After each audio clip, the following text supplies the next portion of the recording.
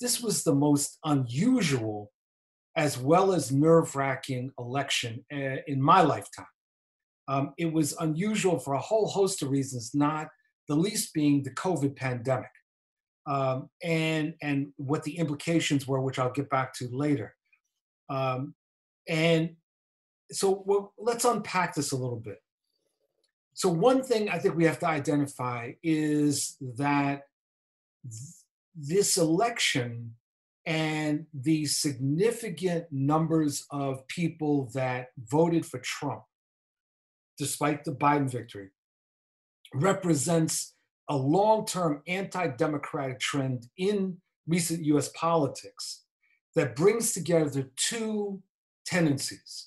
One is what I would call neoliberal authoritarianism, and the other is right-wing populism. And I'll go into that in a second. But first, it's also important that we're clear that the United States has always been a flawed democratic capitalist state. These flaws are the result of a legacy of settler colonialism, racial slavery, forced labor, and annexationism. And these systems skewed the development or attempted the development of a democracy. Efforts at consistent democracy have been regularly undermined by various realities related to that. So, for example, the efforts to annihilate the First Nations, the Reconstruction after the Civil War, and the terrorist activity that was used to undermine those administrations in the South.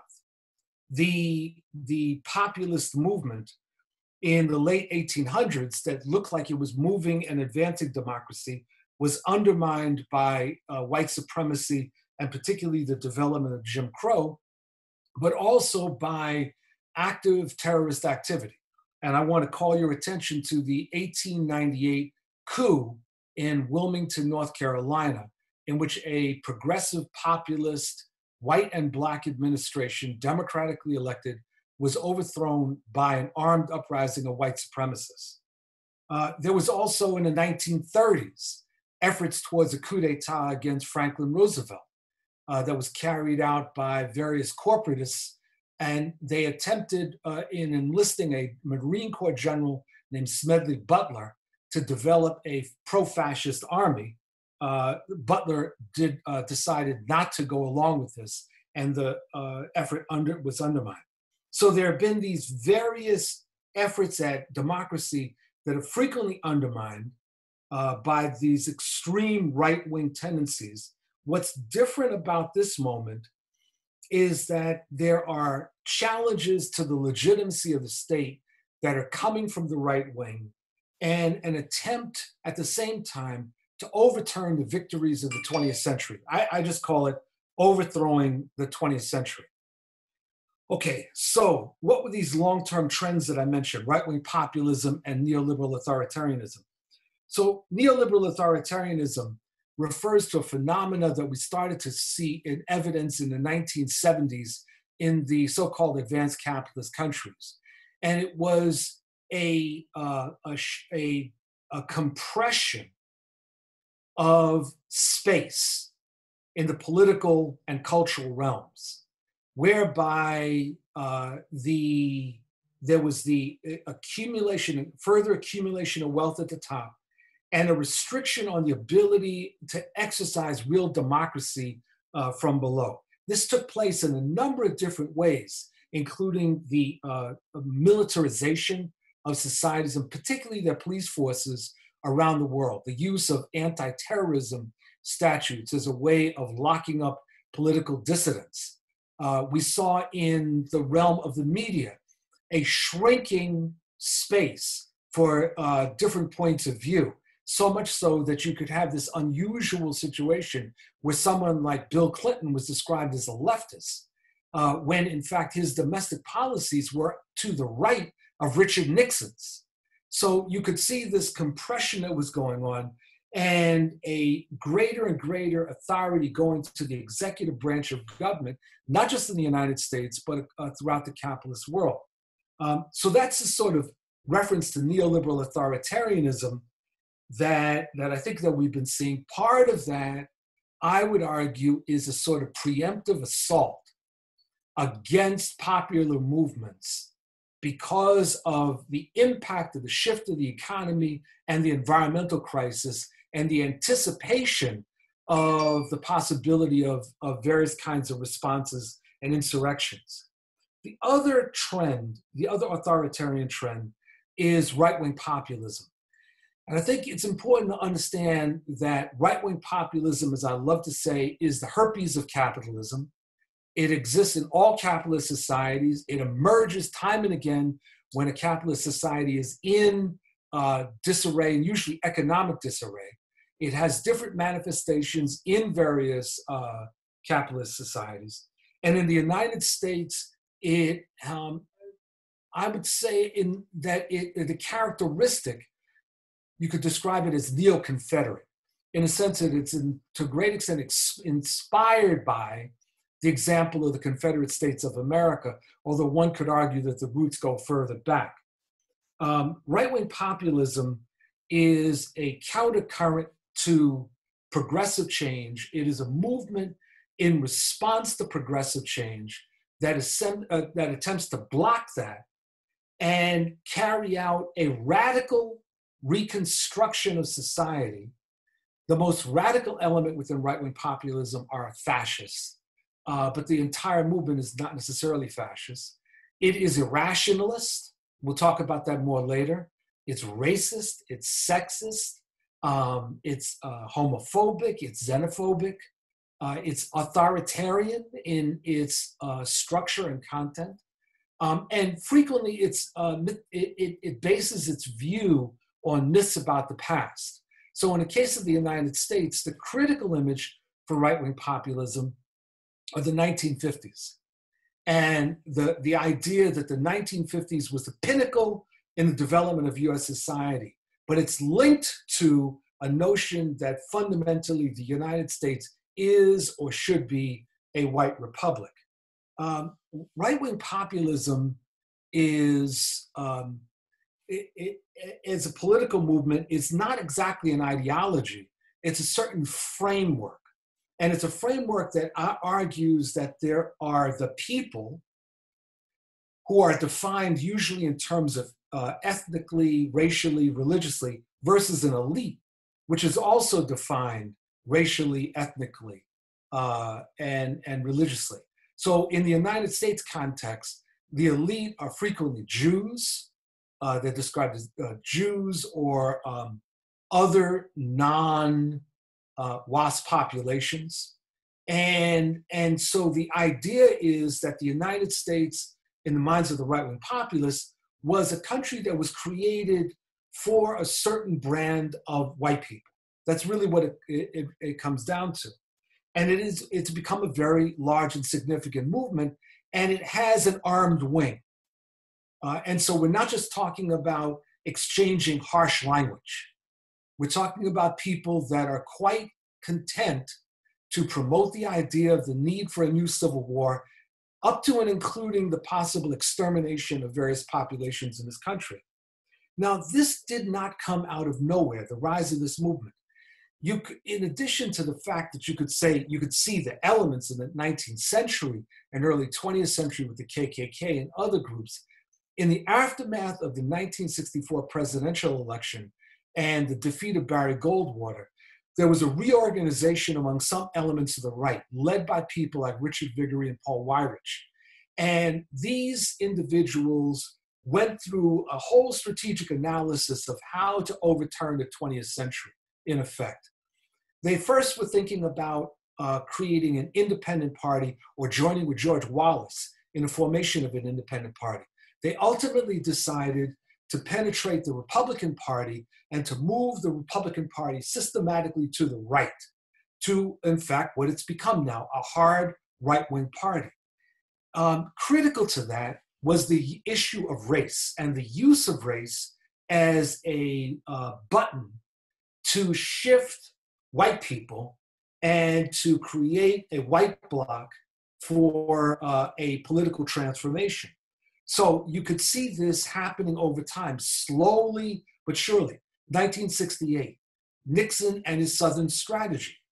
which was really the white people's strategy. And it was a strategy to further encourage the political realignment such that white people started moving in greater numbers to the Republican Party, and the Republican Party could position itself as being the non-Black party. That's effectively what they set out to be. So the Southern strategy, you could see it further in the Reagan campaign, starting in Philadelphia, Mississippi, not more than a few miles from the place where several civil rights workers had been murdered. But the other thing about Reagan was the other kinds of symbolism, like the welfare queen, and the fact that the welfare queen was identified as a Black, right? And irrespective of the demographics of who was on welfare at the time. You saw that was among the various buttons. In the George Herbert Walker Bush campaign, we saw the Willie Horton incident, which was used very effectively by the Bush campaign as a way of hitting the race button, particularly when it wasn't always clear that Bush was a shoo-in for re-election. We've seen this button hit time and again. We saw it in the Gingrich's contract with America, what some of us call the contract on America. But the racial undertone of the contract with America, again, making the argument that this country had been stolen from the people whose land it really should be. And they weren't talking about Native Americans. They were talking about this land as being a land not for you and me, but for whites, and whites alone.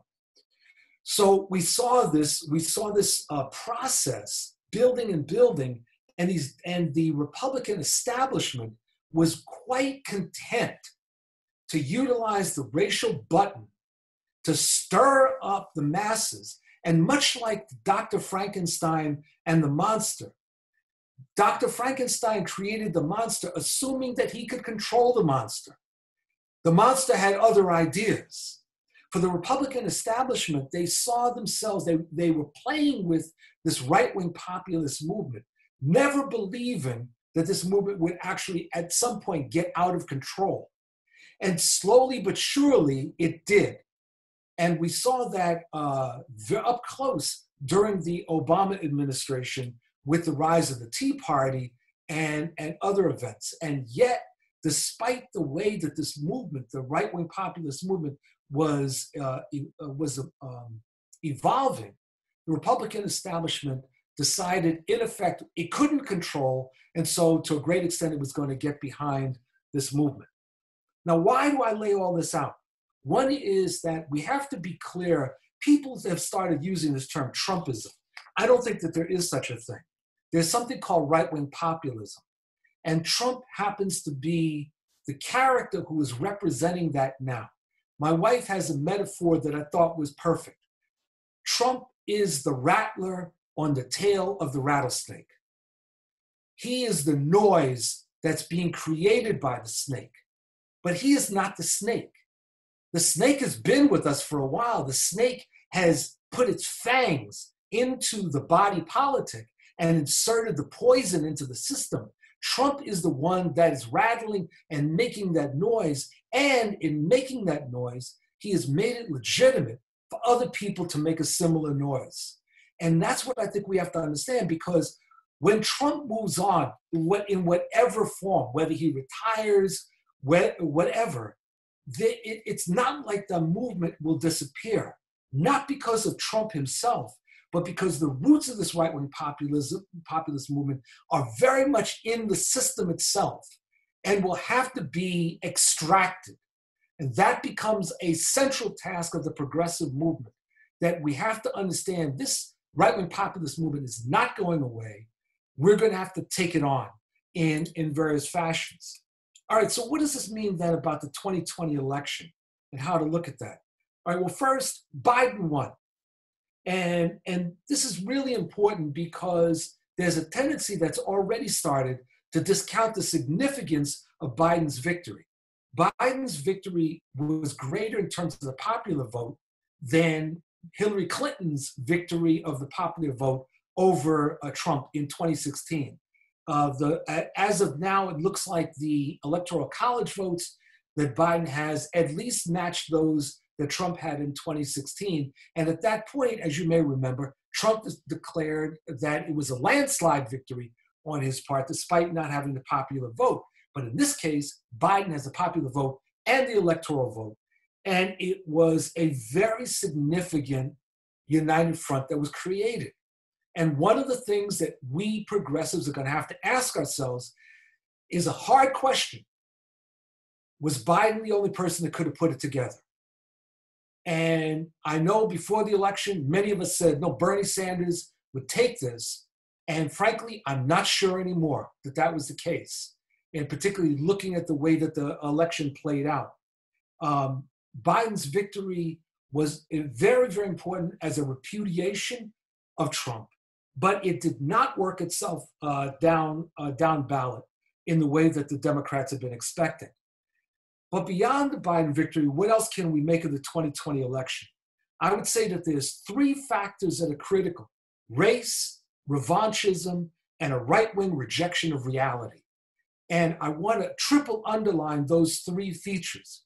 One, in terms of race, Trump has made his life and political existence shaped by race, whether it was his attack on the Central Park Five and his insistence on the death penalty for them, whether it was his announcement in 2015 of running for election and describing Mexicans as the purveyors of crime and rape and other things, whether it was his attack on Muslims.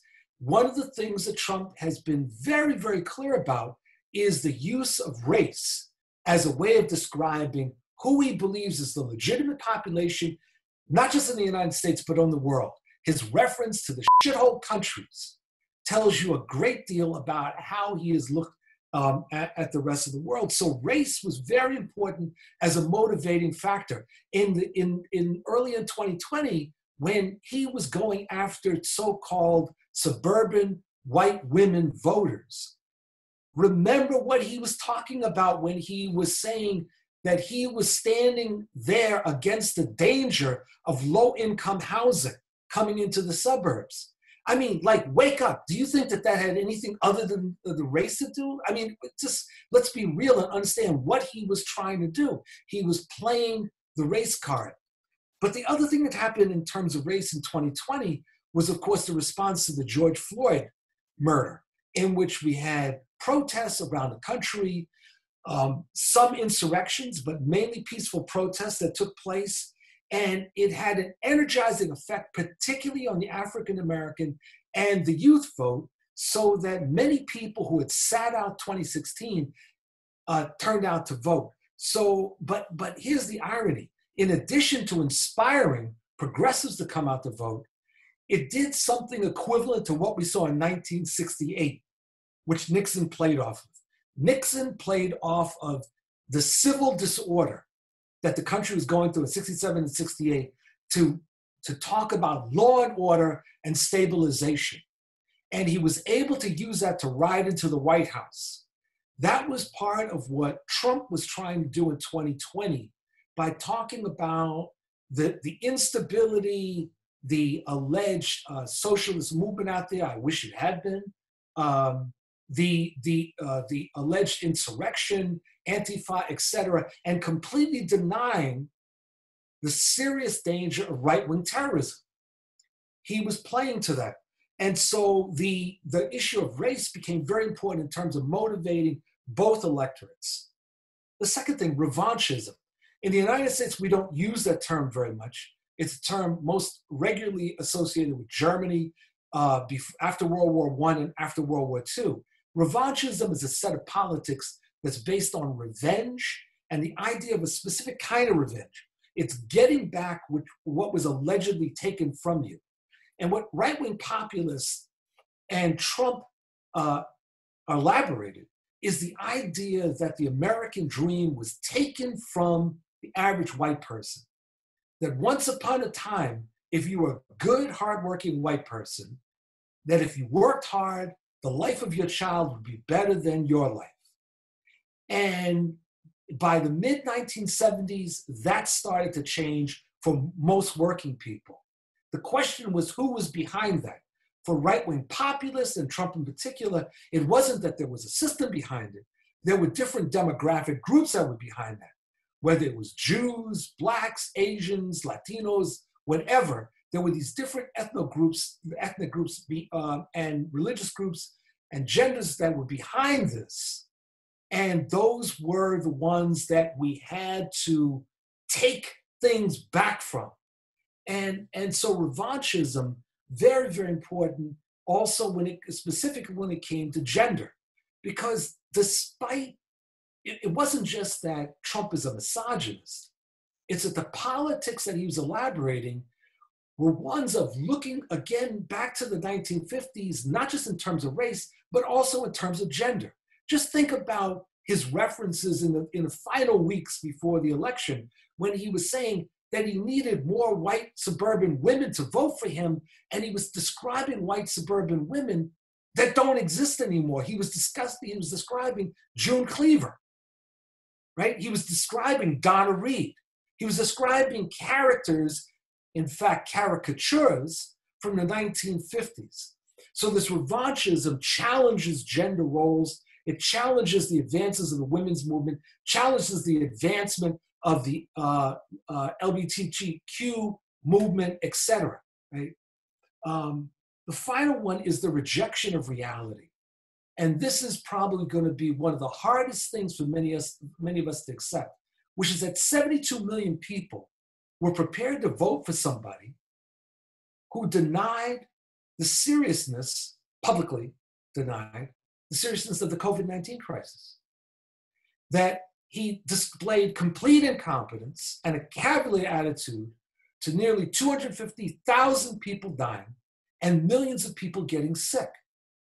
And instead paraded around with no mask, no social distancing, and creating a culture around him in the White House of people that refused to wear masks, creating a culture in his demonstrations of people that were openly denying something. It was this revolt against science, but it didn't stop there.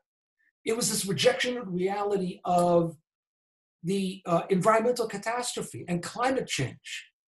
So it's this rejection of science, this rejection of reality. It was as if there had been a mass recruitment by the Flat Earth Society. And so you have the situation of rejection of reality. And you see that continuing in the aftermath of the election, where you have masses of people that argue in alignment with Trump that the election was stolen despite no evidence. And what's worse, they don't feel that they need to assert evidence. It is simply that he lost. That means that it had to have been stolen. Well, what else about the 2020 election?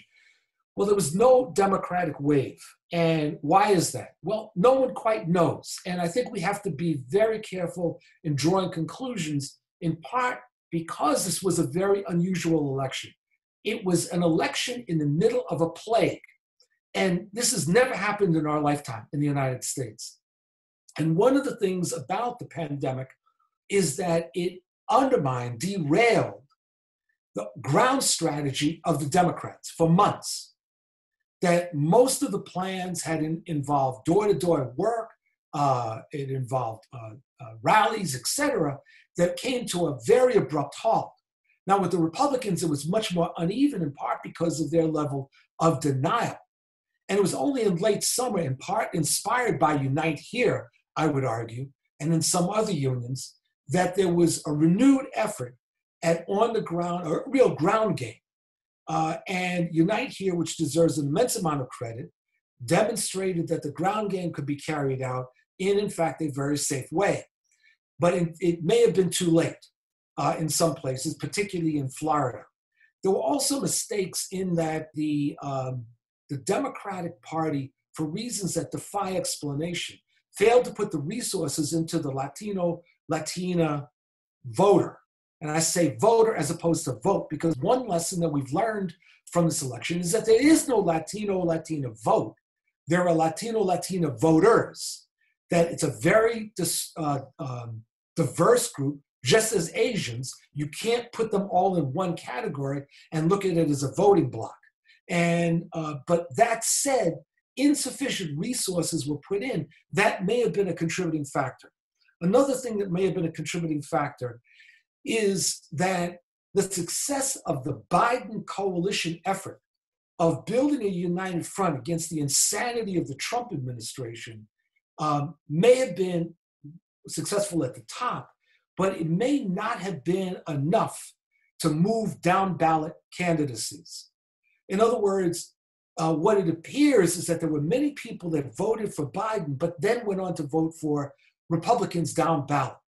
And part of that is this very strange US thinking about splitting the vote as a way of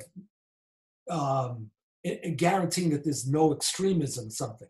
But part of it may have been that there were people that would have otherwise voted for Trump, but just simply decided, this guy's nuts, and we're not going to go for it, but we want to continue to vote down ballot. Now, this then points to a significant weakness, I would argue, in what the Democratic Party's theory was, which was that what they needed for those down ballot elections was a stronger populist, progressive, anti-racist program. That the candidates, and you could see that the progressive candidates by and large won, contrary to what some of the centrists have argued. But you needed across the board a stronger message about the kind of country we're trying to bring about, that it was not simply enough to say, we want Trump out. And many people have been saying this before November 3rd, that it needed to be a clearer message as to, yes, Trump is out, but then what do we bring back? Is it a return to some idea of normality, or is it something dramatically different? So while Biden was able to get past the post, that wasn't enough, apparently, for the Democrats. But again, I think we have to be careful because we don't know what might have happened had there not been this pandemic, one way or the other. And there are some people right now in the Republican Party that are crowing that the midterm elections will be a slam dunk for the Republicans. I would say I don't think they should count the chickens just yet. And I also don't think the rest of us should worry about it. What do we say about the current environment? Well, there's a few things. One is that I've been using a term I picked up a while ago, and I think it describes our environment. It's a cold civil war that we're in which we have a very polarized country. Now, again, this is not new. The United States has been polarized a lot.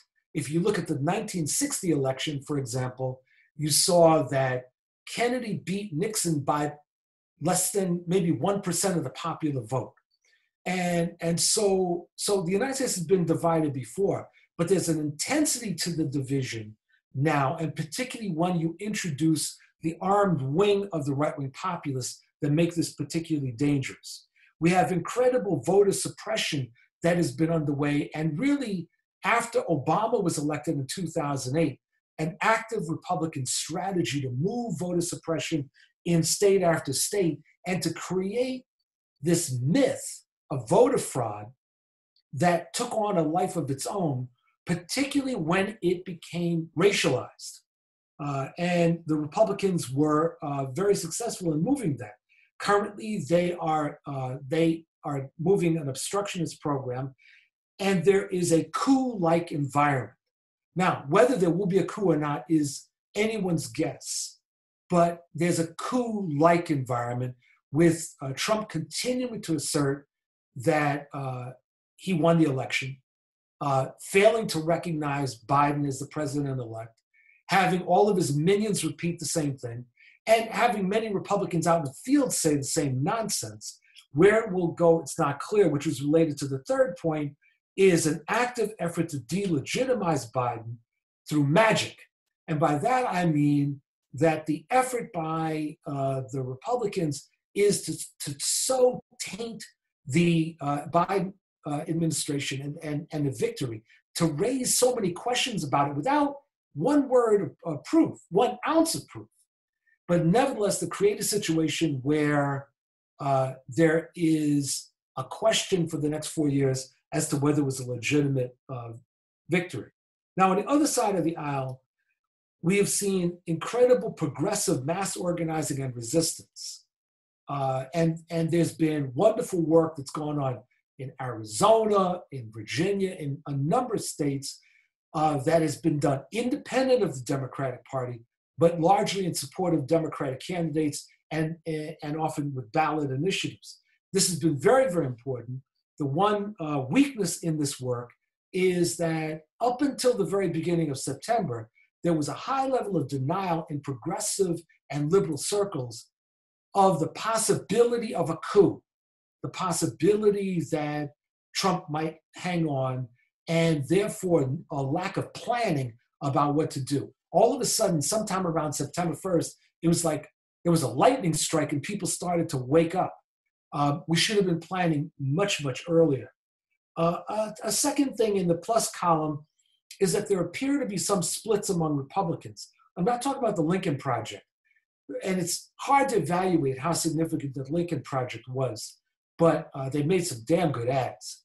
But there seem to be a growing number of Republicans that are acknowledging that Biden is the president-elect.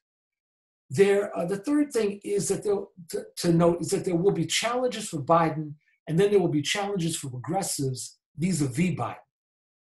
The challenges for Biden, if the Democrats don't capture the Senate, McConnell will try to strangle Biden. And there are already all these efforts that are way, way off about reaching across the aisle on the part of Biden and trying to be the adult in the room, much like they said to Obama in 2008, 2009, when it's completely the wrong message, when audacity needs to be the message. And Biden needs to be moving very quickly. And that goes to part of what our task needs to be as progressives, which is to push the Biden administration incoming to do this, to take the steps that it needs to take against the right wing, to move, to reverse these disasters of the last 4 years, and to advance a program, even if the votes don't exist in the Senate. He needs to be in permanent campaign mode, much like Trump was for the last 4 years. A final set of points. So what else do we need to do? Well, one is, as I said in 2008, a lot of people laughed. I said, when people asked, should there be a honeymoon period for Obama? I said, yes. He said, how long? I said, 24 hours. And people thought I was joking. I wasn't. And I think what we have to understand now is that there is no honeymoon period for Biden. There can't be. We need to be standing behind him nose length so that there's nowhere for him to turn, no way for him to retreat. We have to be there and we have to push them as hard as possible to do what needs to happen. Second thing is that we're in a battle for democracy, both to preserve what we have, but also to expand what we have. And that's a third thing. The third thing is that the broad front that was used to defeat Trump is still needed. As I said before, the right-wing populist movement is not going away, and particularly when you recognize this armed wing, you've got to understand that even though we're going to be in a struggle with Biden, no question about that, the enemy, the right-wing populists, really do seek our annihilation, and we have to be prepared to stand against them. We need to be, we also need to have, as progressives, a comprehensive electoral strategy. And that means not waiting every 4 years for a presidential race.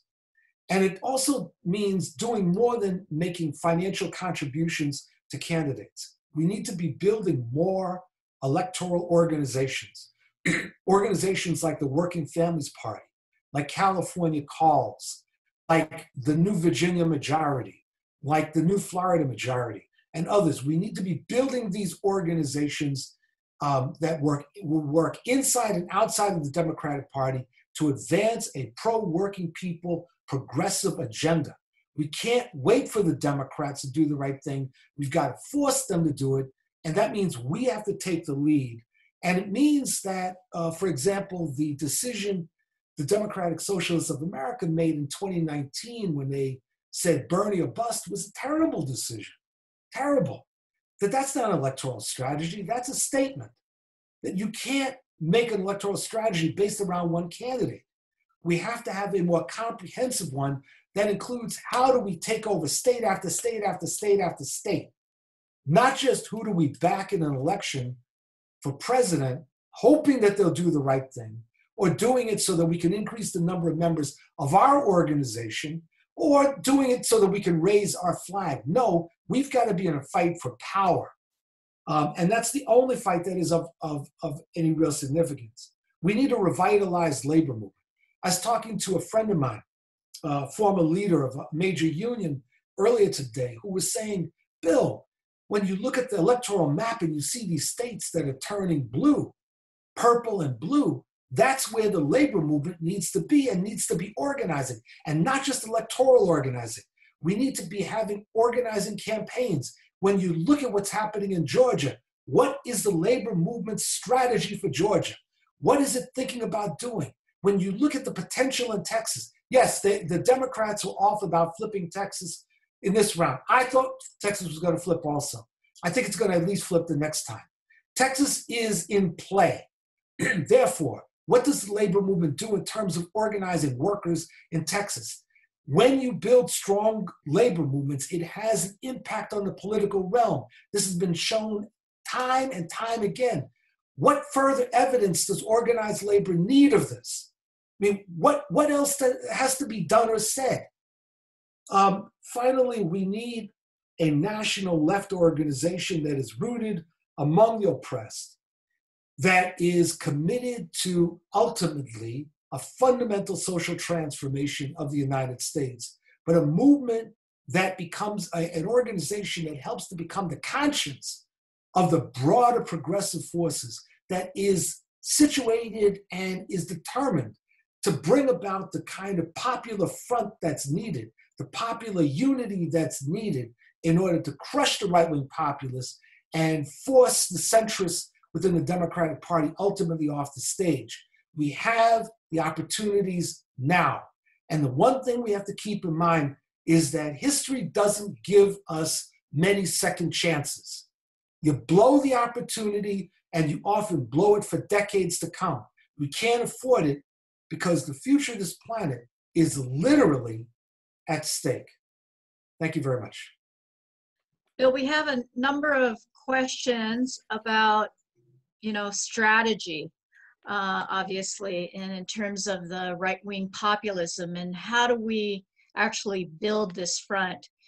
You talked about the labor movement and how important the labor movement is in this country to fighting against the right-wing populism. So John Martinez has a question about, is right-wing populism anti-union? What are the examples of what the labor movement did in some of those states, and what more can you tell us in terms of particular strategies and work that the labor movement should be doing to turn the tide? Okay, thank you. So this question of, is right-wing populism anti-union? Well, that's an interesting question, John. It depends on how you define anti-union. By which I mean this, and I'm not trying to be funny.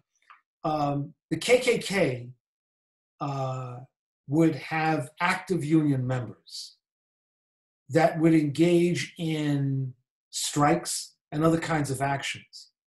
Was the KKK anti-union? Absolutely. Why? Because they didn't believe in true solidarity.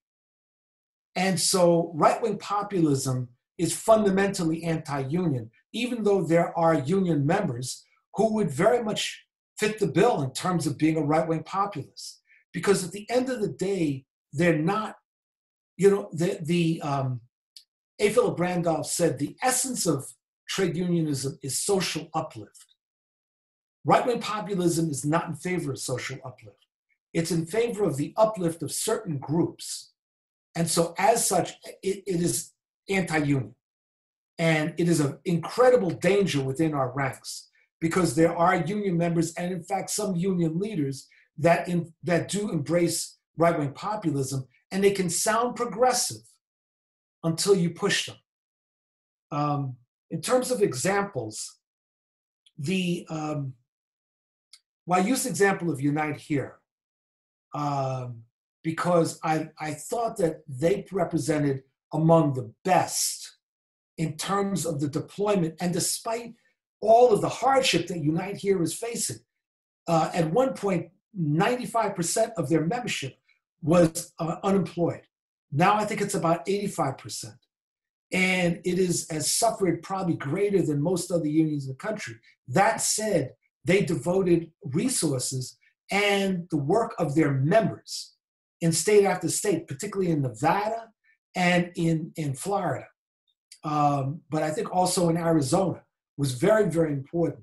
So there were other organizations that devoted an immense amount of activity and resources. SEIU was another. I know that AFSCME was very involved.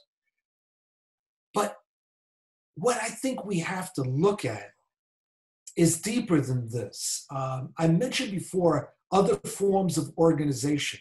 We have to be making a longer-term commitment to electoral organization. And the involvement of most unions is limited to the electoral cycle. So, for example, in Virginia, this group I mentioned, New Virginia Majority, started a number of years ago. Some progressives put it together with the idea of building a statewide progressive electoral organization. It's a 501c4, which is a tax designation, and it is not a political party. It's not set itself up as in opposition to the Democrats, and it has raised issues and it has supported candidacies and has basically built up significant base areas in different parts of the state. Now, I think about, and they've received some support from some unions, like SEIU. But I think about what the unions could do if they started at the Central Labor Council level and at the state level, state federation level, if they started creating ongoing standing organizations of union members to engage in political action. Not simply get out the vote activists, but people that were carrying out political education during the year, that were getting involved in legislative work on an ongoing basis, union members and their families. And I emphasize and their families because one of the best ways to ensure that you have the union members themselves involved is if you open up and you say, no, this is not a closed club. This is something that you and your families can participate in. And this is something I've been pushing for a number of years. And there's great resistance for reasons I've never been able to understand within the union movement, unless it's simply fear of loss of control. So there's been a number of things that have been happening. And I think in the lead up to the midterm elections, we're going to have to go further. Okay. There's some other questions here around expanding the Popular Front. And one of them is, given the building of the Black Lives Matter movement, how do you see that intersecting with building that broad popular front that around the right-wing populism? That's a really interesting question. The one thing about building any kind of united front is summed up in the slogan, the stronger the core, the broader the front. When you have a weak core, you have a weak front, very fragile. And so part of what I would say is that progressives can't afford to be wobbly. We have to have things that we stand for and that we're fighting for. That includes a lot of the work that the Movement for Black Lives, immigrant rights organizations, and a number of environmental justice groups that have been at the forefront of these battles for democracy. They are at the core of that broader front. And what we have to understand, though, is that if you want to win, you have to have a broad front. You have to have allies. It's not enough to have a strong core. A strong core in the absence of allies is a sect and sometimes a cult. A strong core that is interested in winning is preoccupied with how to increase its expanse and building up the breadth of the front and offering opportunities for more and more forces to come in. Now, some of that may be tactical. That is very particular battles. Like in this particular election, there are people that were prepared to vote for Biden despite disagreeing with Democrats and certainly disagreeing with progressives on a whole host of things because they disagreed with Trump and thought he was an idiot. Now, do we reject them because they don't go along with the whole program? That would be suicidal. But we do understand that there's limits to their involvement. So we've got to be walking on two legs. And that's where groups like the Movement for Black Lives, which itself is a coalition, groups and the immigrant rights movement, environmental justice, forces among the progressive segment of the labor movement, all need to be part of that core. That's the balancing act that we're working. One of the groups that Romy Garcia has raised is the Poor People's Campaign that identifies the three evils of systemic racism, poverty, and militarism, and that this effort has been revived, adding environmental devastation to these evils. Wants to know your thought of the progressive movement endorsing and helping to coalesce the Poor People's Campaign. No, absolutely. I think that it's a critically important movement. There is, and it's part of the broad front. But it's not the broad front by itself.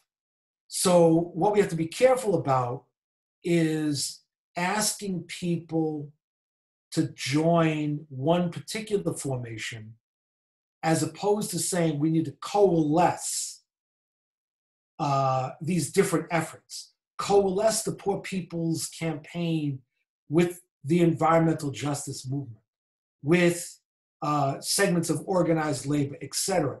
That this is the makings of a new kind of popular unity. So that's one of the things that I would say.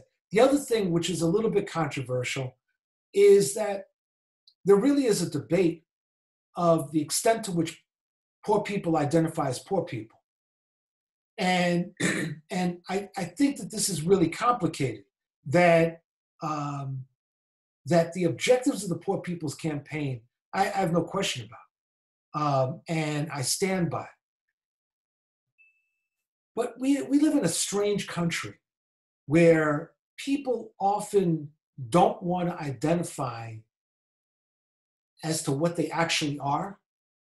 And so there's an immense amount of consciousness raising, which is tied to building a greater understanding of class that I think is critical if we're to win. Class not in a narrow sense, but class in the sense of who is it that actually has to sell their labor power in order to live? And even if they happen right now not to be working, and even if they are working in very poor jobs or not so poor jobs, right? It's like really rehabilitating class and class struggle. And that needs to be part of this coalition that we're building. Now, it doesn't mean that the whole front is going to get it, but we at the core absolutely have to. We can't walk away from this issue of class. And I think that the Poor People's Campaign contributes towards a better understanding of class, certainly than most of the labor movement, which keeps talking about this thing that I hear exists somewhere called the middle class. Yes. There's another question here in terms of, I would assume, the core. What should our relationship be with DSA and other socialist formations? Well, it sort of depends on who you mean, us, to borrow from the immortal philosopher Tanto. Who is we? So I would say that those of us that self-identify with the left need to be thinking about building a large, effective, left-wing organization at the national level that is rooted among oppressed people. It cannot be mainly something that's rooted in academia. It has to be rooted among the poor. It needs to be rooted among the marginalized. That I think is our central work. I think that DSA has a very, very important role to play in that.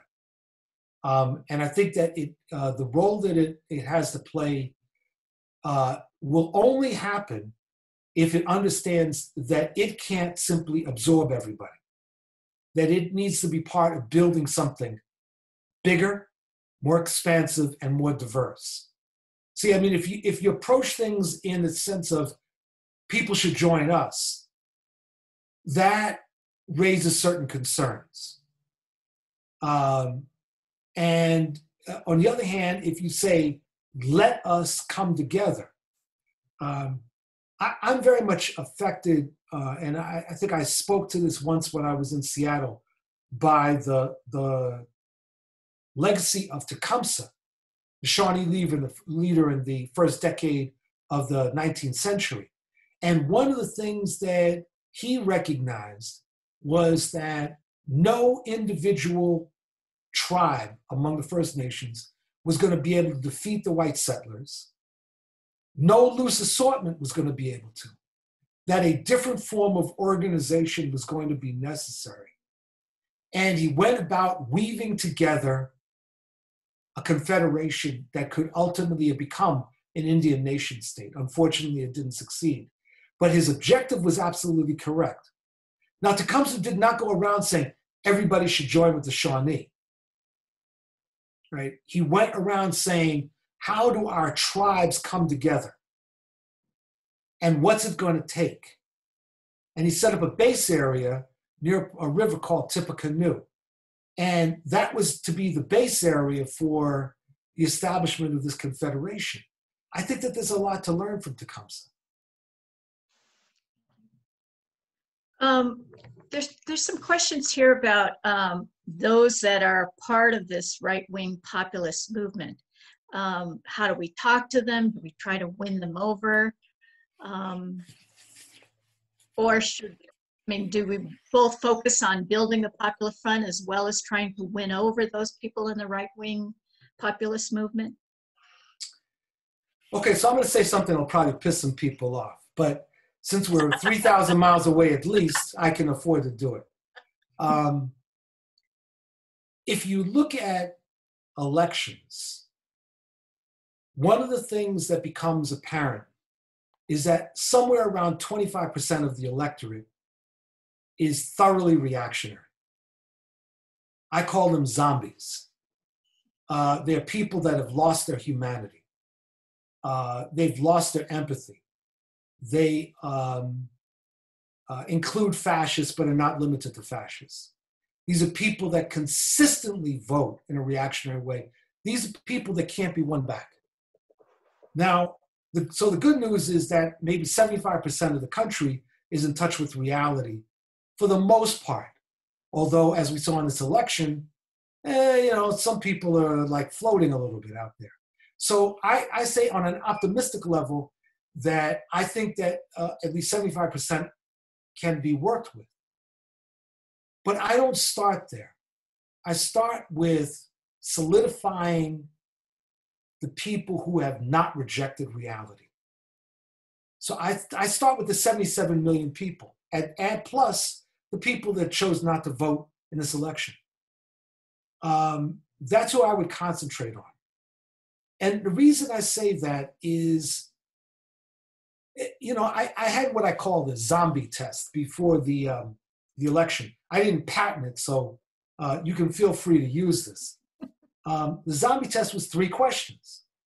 And anytime you weren't sure whether someone was a zombie, you'd ask them the following. 1, what did you make of Trump disparaging US veterans and deceased servicemen and women? That's question 1.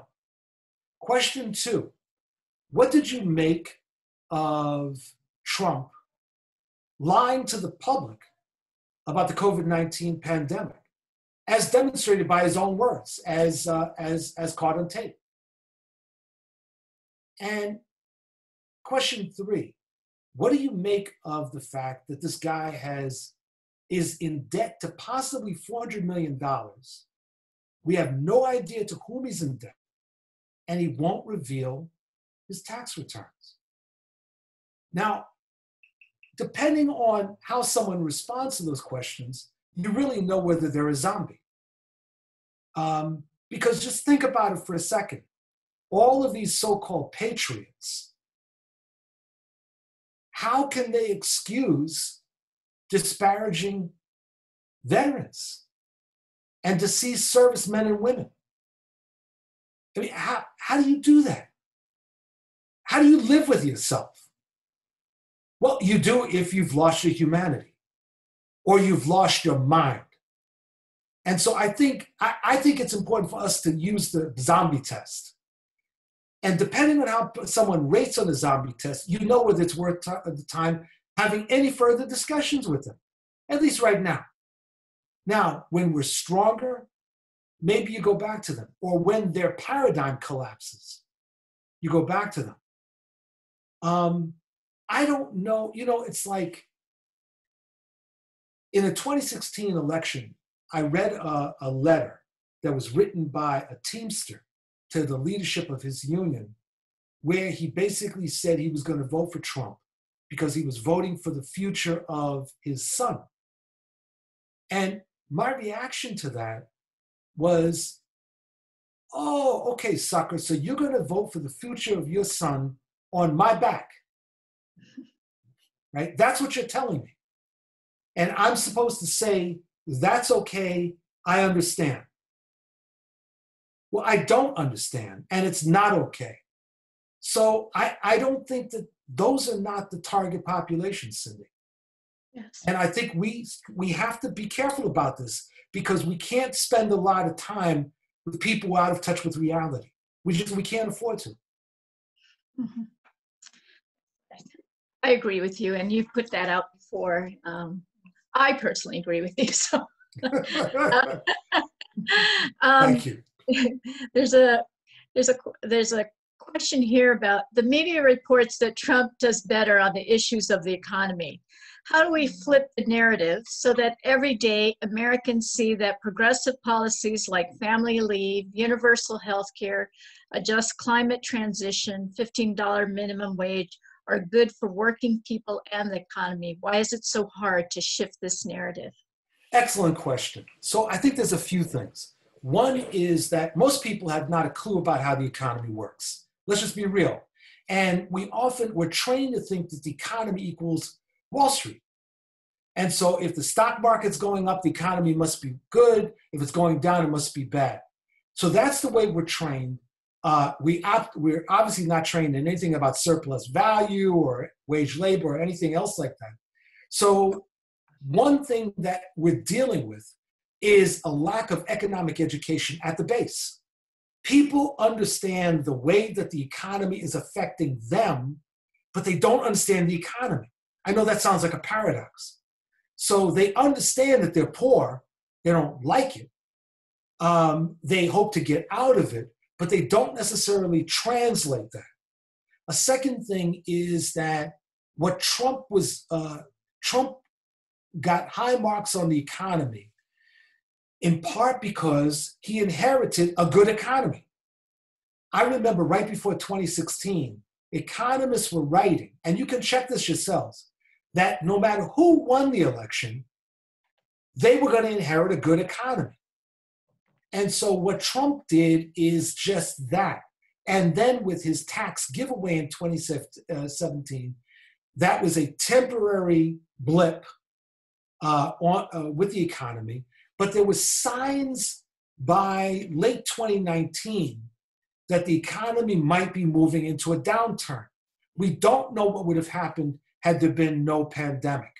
But there were signs that it was moving at least into the cycle, the downside of the cycle. So that's a second thing. A third thing is that in this country, we mythologize business people. And what Trump has been very successful at doing, and New York Times really nailed this, is that Trump has been very good as a snake oil salesman. He's been basically been able to use PR propaganda in order to build his brand, regardless of the numerous bankruptcies that he found himself in.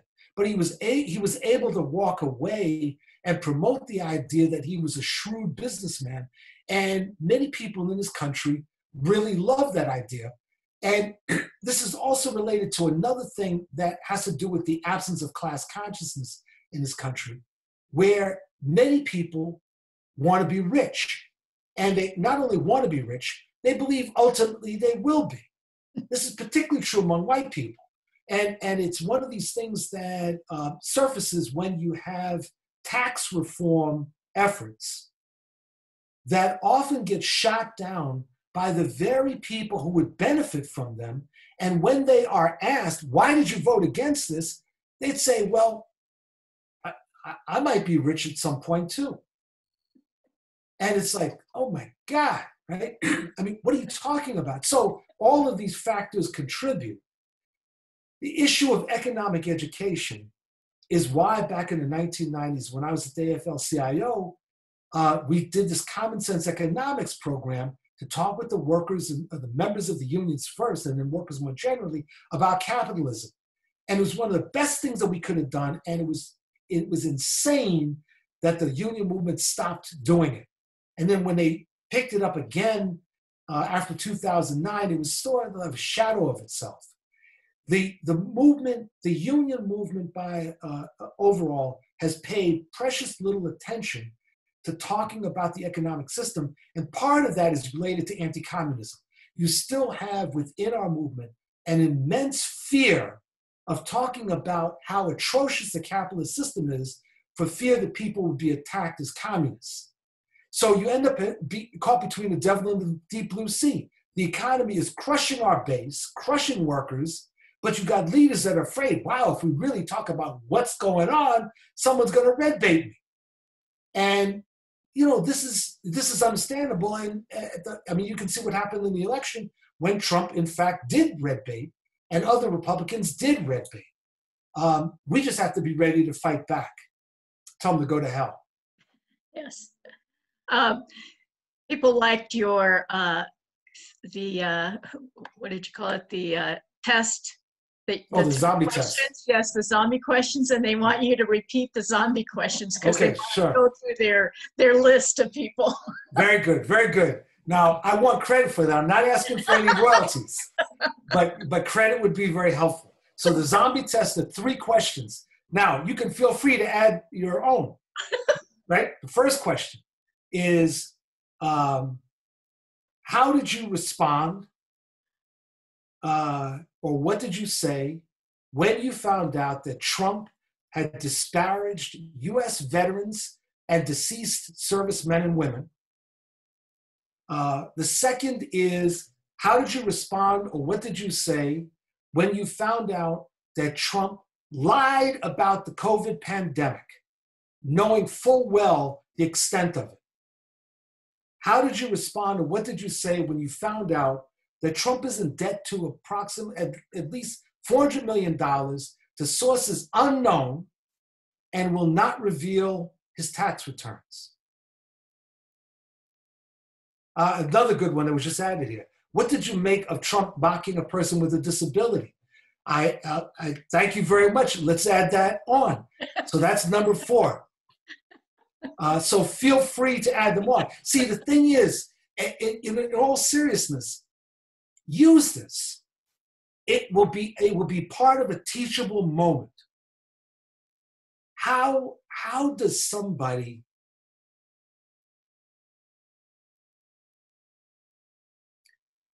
I grew up with this guy named Christopher. One of the nicest people I'd ever known, very sheltered, very strict parents, and went to Vietnam and never came back. When Trump disparaged these veterans, he's talking about Christopher. He's saying Christopher was a sucker, was a loser. Who the hell does Trump think he is? And who the hell does someone who will otherwise wave the flag, call Obama a terrorist, whatever, and sit back and justify disparaging the veterans and the dead servicemen and women? As far as I'm concerned, they can go to hell. I am not interested in talking to them. There is not one damn thing they could say to me that I'm interested in hearing. There's not one damn excuse they could give. There's not one explanation they could give. They can go to hell and roast as far as I'm concerned. So you can feel free to use the zombie test. I'm telling you, it will help crystallize what's at stake. Right. Okay, I'm just gonna close with this one last question. What should we be doing in the next few weeks? Well, just in general, given the situation that Trump is stating. We need to do several things. So, and this is not in order of importance. So one thing is we need to have echo chambers all around the country. Echo chambers meaning we need to be repeating in different media key messages. And the central one is Biden won the damn election. It is over. Trump out. Get the hell out. Right? That's the message.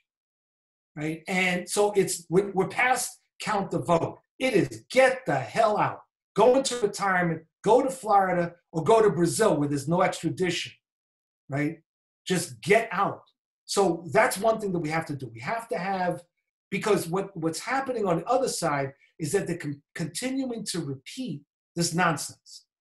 Second thing, we need to show up when there's demonstrations. When the right wing demonstrates, we got to be there. We need to outnumber them. When there's any hearings that come up, if there's any further recounts, we need to have a presence. So one of the things is outnumber. But in outnumbering, one of the critical things is don't allow yourself to be provoked. Be very careful, because as we saw in the post-George Floyd protests, there are provocateurs out there that are trying to disparage the movement. So we have to be very, very careful. So that's another thing we have to do. We need to be building a presence and making our voices known to the incoming Biden-Harris administration about everything from cabinet posts to their agenda. For example, I think that what's critical is Green New Deal, a democratic foreign policy with a small d, democratic, and voting rights.